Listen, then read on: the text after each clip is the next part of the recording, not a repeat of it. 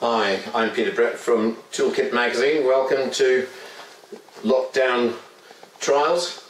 Today we're looking at the Muka Safety tool lanyard, retractable tool lanyard.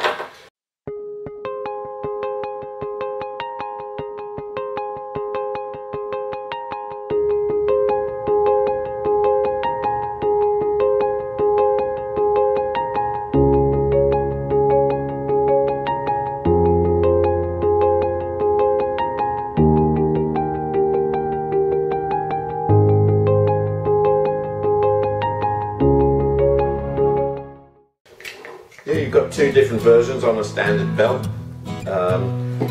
Basically consists of a very strong hook. Oh, nearly got me there.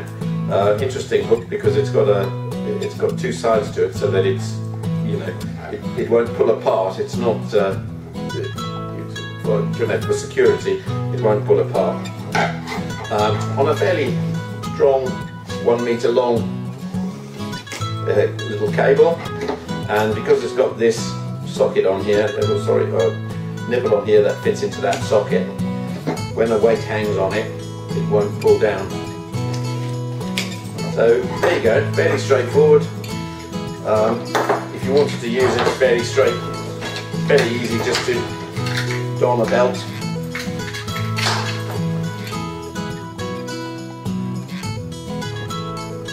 And there you've got it. And just for convenience's sake, I'll attach that to cordless thing, and you'll see that it actually just hangs there quite nicely, and then you can pull it out and use it as necessary and drop it down. You carry a weight of up to 3 kilos, which I think is pretty good, really.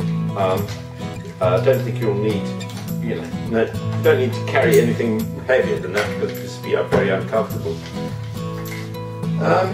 But that's not all the tricks that the Muka Safety tool lanyard has in store for us.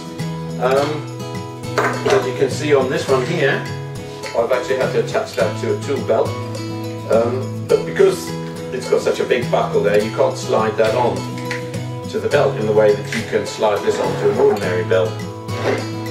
So what you have to do, and this doesn't take very long, it looks more fiddly than it really is, just use a little Torx driver there, undo the screws, put the backs on, change them around, and there you've got that fitted onto your tool belt.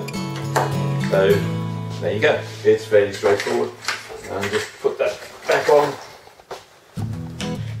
Now I know some people point out that I've got the pouches at the back, but that's largely because I couldn't fit the tool belt, fit the lanyard on the front of the belt. But again, straightforward.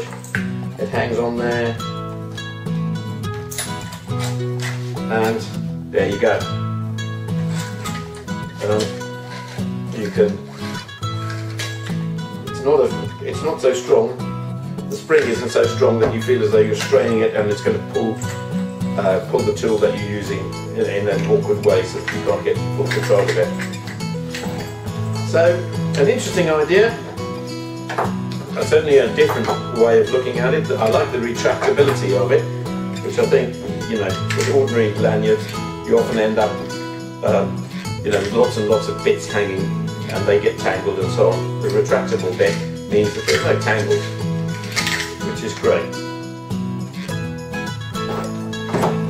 So certainly worth a look, and if you go and look at the links on Muka Safety on YouTube, you'll get a lot more understanding of, you know, how to change them around and adjust them to suit your particular working conditions.